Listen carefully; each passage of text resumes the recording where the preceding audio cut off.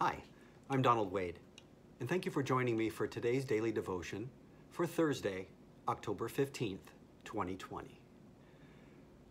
The psalm for this coming Sunday's worship is Psalm 96. Now, the message of Psalm 96 is a reminder of who God is, what God has done for us in the past, does for us now, and will do for us in the end. And Psalm 96 also tells us some things that we, as God's people, should do always and everywhere. Our voices should break forth in singing God's praises.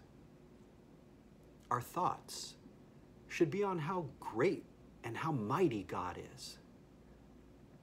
Our hearts should bow in reverence before God's holiness. And we should look forward with delight to the Lord's day when we can join with the saints in singing God's praises. So join with me as I share with you Psalm 96.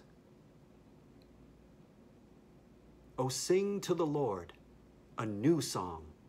Sing to the Lord, all the earth. Sing to the Lord, bless his name. Tell of his salvation from day to day. Declare his glory among the nations, his marvelous works among all the peoples. For great is the Lord, and greatly to be praised. He is to be revered above all gods. For the gods of the people are idols, but the Lord made the heavens. Honor and majesty are before him. Strength and beauty are in his sanctuary. Ascribe to the Lord, O families of the people. Ascribe to the Lord glory and strength. Ascribe to the Lord the glory due his name. Bring an offering and come into his courts. Worship the Lord in holy splendor. Tremble before him, all the earth. Say among the nations, the Lord is King. The world is firmly established. It shall never be moved. He will judge the peoples with equity. Let the heavens be glad and let the earth rejoice. Let the sea roar and all that fills it. Let the field exult and everything in it. Then shall all the trees of the forest sing for joy before the Lord, for he is coming.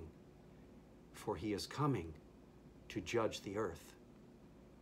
He will judge the world with righteousness, and the peoples with his truth. Let us pray. May God's steadfast love and righteousness bless you and keep you.